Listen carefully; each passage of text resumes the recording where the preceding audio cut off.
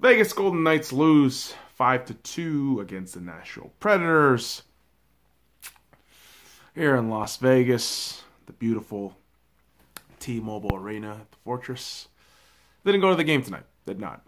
But I thought with Cody Eakin's new sexy mullet and behind Coach Gerard Gallant's 250th win that Vegas will do something nice today. We'll do something special. But turns out in the first period that Turris gets the early goal 2 minutes and 14 seconds in. It was just speed from the get-go for Nashville. And really, just keeping the puck inside Vegas' defense. Fleury could have had a hand on it. And that will continue to be the theme of the night. Tonight. Ha! No time for puns, kids. Let's get back to the action. Penalty on Vegas. McNabb, because, of course, holding. But thankfully, Vegas' penalty killing is decent enough. I mean, not to humble brag here, boys and girls, but first in the NHL, not too bad. Not too shabby. Now, here's the thing, boys and girls. Nashville is starting fast and quick, and it's just a fucking nightmare. It's just a fucking nightmare because Pekka Rinne is too good right now. That meme was a thing, right? But in truth, it's facts. When Pekka Rinne is on, he is on. And tonight, he showed that swag.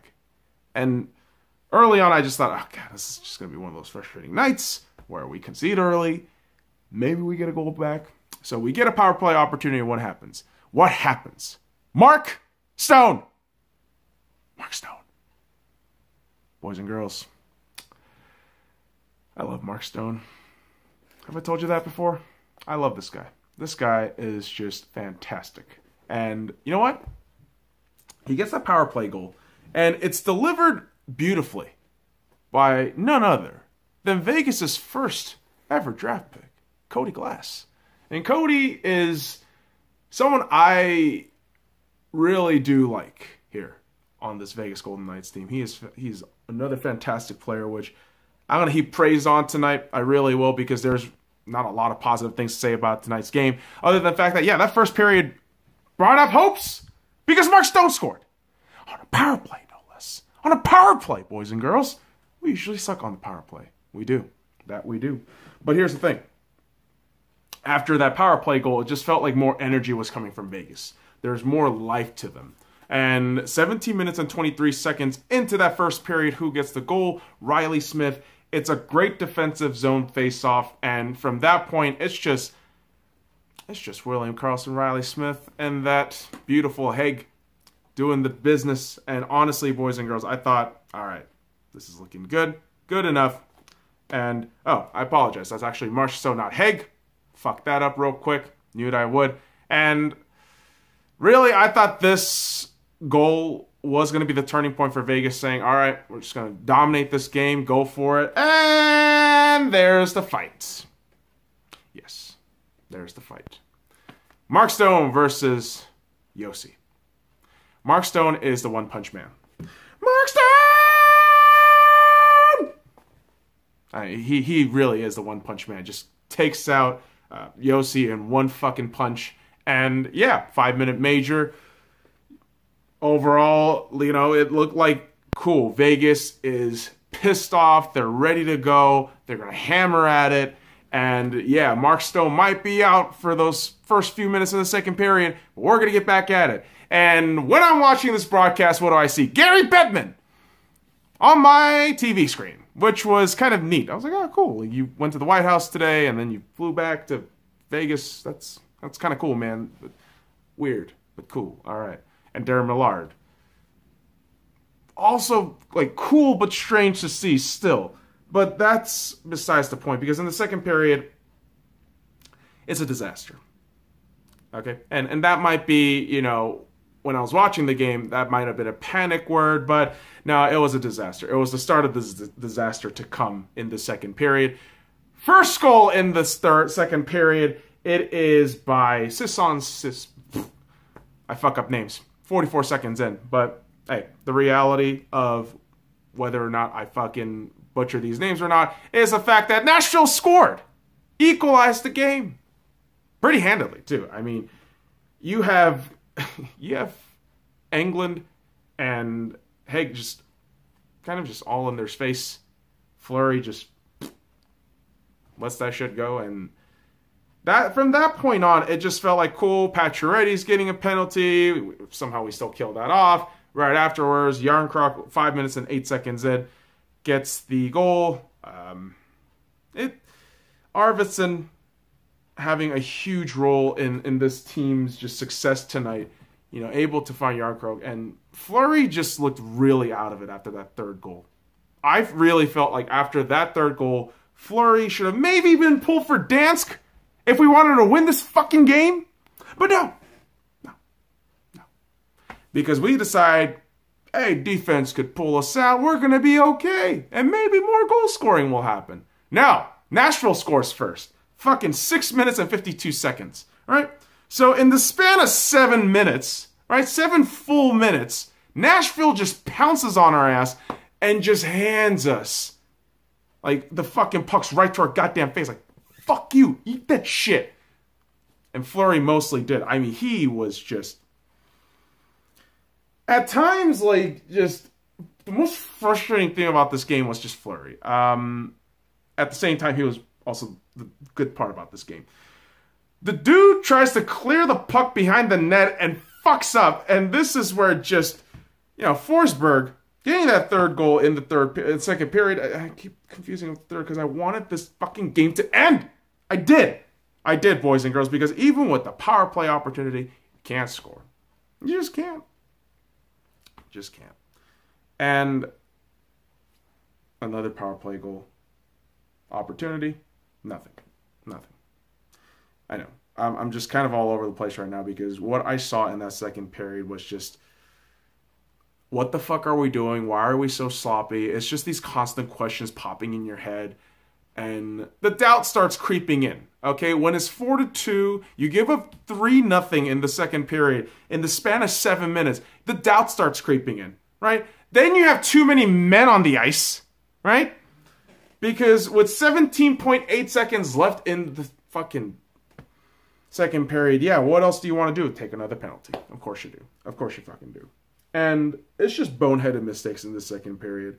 And you would think, okay, cool. We start the third period. Let's start fresh. You know, usually the third period, Vegas tends to dominate. They can turn it on. We've seen it before. But not the case tonight. Not the case tonight. They kill that penalty that spills into the third period. And then Braden McNabb gets another fucking penalty. Because of course he does. And off of that penalty, Vegas finally concedes a penalty. Goal. Power play goal. Jesus Christ, dude. Did you smoke too much? Yeah, I'm trying to fucking smoke so I can fucking relax tonight. And I did. Watching the shit, I'm thinking, oh my fucking God, I need to fucking take the edge off tonight because otherwise I'm going to be super yellier than usual. Because this fifth goal, to be honest, by Turris was just Fleury looking toast. It just didn't look great. And obviously, it could be said the other players were just god-awful at times. You know, just trying to protect the area within the penalty kill area. But neither here nor there. Because Marshy had a perfect opportunity. 2-on-1 situation with Riley. Nope. Because Pecorine is too good right now. He is. Turris was owning all kinds of souls tonight. He was. He just had us by his fucking fingers. Like, Matt Duchene, yeah, wasn't much of a factor, but was a constant pest for that, you know, Vegas defense. And we're just absolutely falling apart. And, of course, we get a penalty, our 5th penalty of the game for cross-checking by Zykov. And this is where my admiration for Cody Glass jumped all the way from, like, 95 to 250, if that's even possible, to break that 100 barrier and just go through. Because, god damn it, Cody Glass standing up for Zykov, who's almost getting run over by the Nashville players, who, admittedly, you know, the teams today really had angst against each other. There was a lot of animosity there in that matchup today, and I'm pretty sure after that fight in the first period, it was just a lot of aggression in that building. I can only imagine 18,000 people there tonight. And what do you want to do to end this game? How do you want to send a message out to your audience and to your boys, to your team members?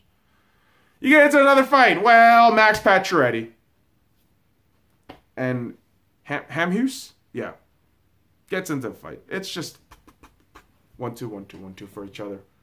Breaks apart. And this is 17, not even, 4 minutes and 48 seconds left in this fucking game.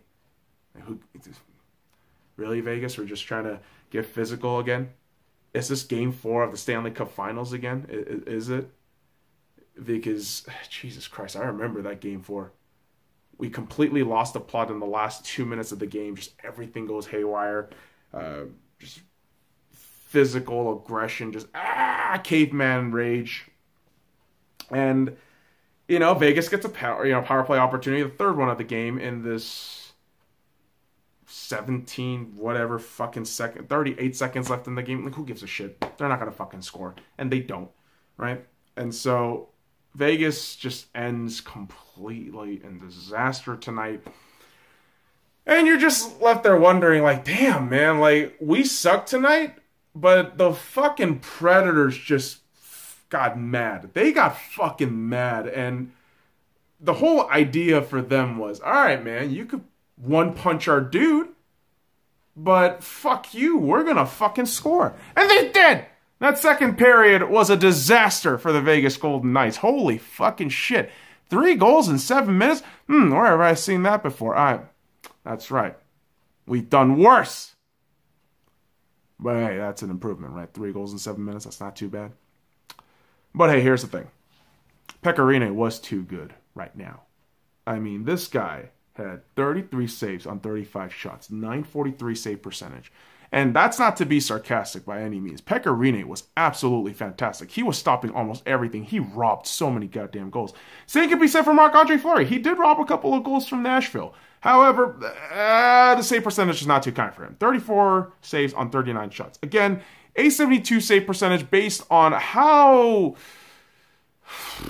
knuckleheaded some of those decisions were with his puck and the fucking stick. Like, come on, bro.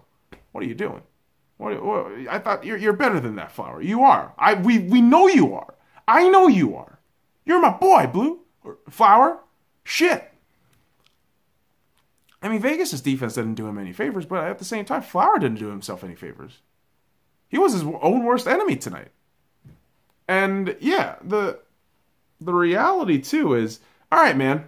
Again, I've listed you guys the numbers of times, how many fucking numbers of pucks Marc-Andre Fleury has saved. He's taking a lot of shots early in the season. Can you put in Oscar Dansk at some point, coach? Please? Please? I mean, you're going to wear out Marc-Andre Fleury again. Do you want to do that? Do you want to choke in the playoffs again? Ah, fuck.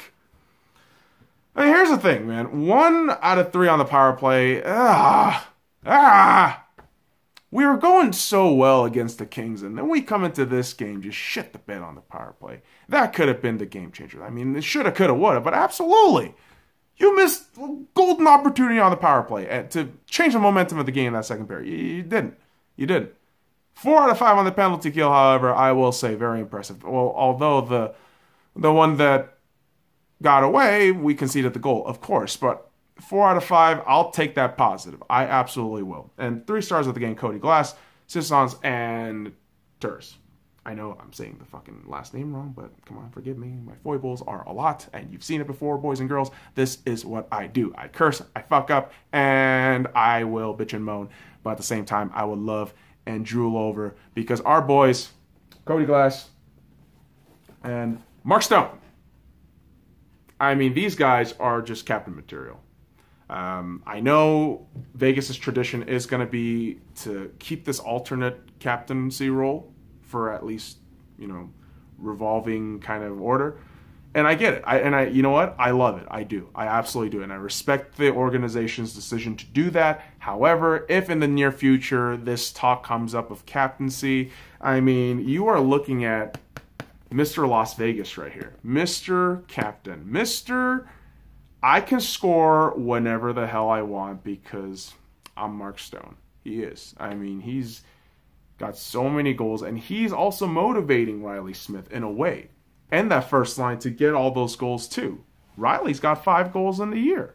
And so, yeah, I'm taking a couple of those positives in tonight. Cody Glass was a warrior. He stood up for his brothers on ice. And god damn it, guys. It sucks. I know. I see that T-Mobile Arena. I'm always in that T-Mobile Arena when I could be. Of course, I got lazy today. I wanted to just kind of stay in and smoke. But I know when that arena gets emptied out. I understand that it's a weekday. I understand that there's traffic. I do, and it's late. And once you get out and get to a certain part of town, it's probably going to be 11 o'clock at night. However, come on, guys. Come on. Whenever I see the fans boo our own team, I get a little upset. Not just a little upset. I get pissed off. Because I look at those people, the same people who are booing. I'm like, you fuckers probably would leave at the first sign of a disastrous season in the coming years. We never know when that's going to happen. Eventually it might, right? The reality is no team can maintain success forever, right? Failure will happen eventually. But when that happens, where will you be? Where will you be? Guess where I'll be? I'll be right here. Cheering my Vegas Golden Knights. And you know what? Losses suck. They do. They absolutely do. I know firsthand. And I know the fucking National Girls are going to the World Series. Don't fucking remind me right now. Okay, what I'm trying to fucking say is right now, boys and girls, I'm trying to hide this goddamn shit, Palpatine style. What I'm trying to say, support your goddamn team. Okay? Actually, I'm going to put this back on because that was out of rage. Support your goddamn team. Okay? It sucks. It sucks to lose. I know. It sucks to lose. But the love that you have for your team has to stand. Otherwise, we're just animals. Truly. So, boys and girls, I'm going to leave it at that. It sucks to lose, but we got another game on Thursday against the Ottawa Senators. The bandwagon will be back, and I will be at T-Mobile Arena, hopefully, if I don't get lazy as fuck. So, boys and girls, follow me at the Sky Lounge on all the links in the description below. Like, comment, subscribe for more daily content. Go Knights, go! Now fuck off.